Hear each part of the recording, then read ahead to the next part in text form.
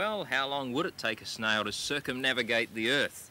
I should say at the outset that this is not a racing snail, it's an ordinary, common, slow garden snail. And I've measured its speed at 20 seconds for every centimetre. That means his speed is only 3 centimetres per minute. In other words, if he covered a metre, it would take him 33 minutes. To cover a kilometre or 1,000 metres, that'd be 33,000 minutes. What's that mean in hours and days? Well, let's use the calculator to figure it out.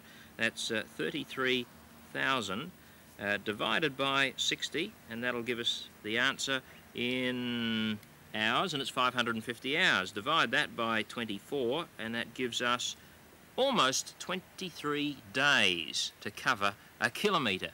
Now, the Earth, as you probably know, is about 40,000 kilometres in circumference. So what we need to do is to multiply that figure by 40,000.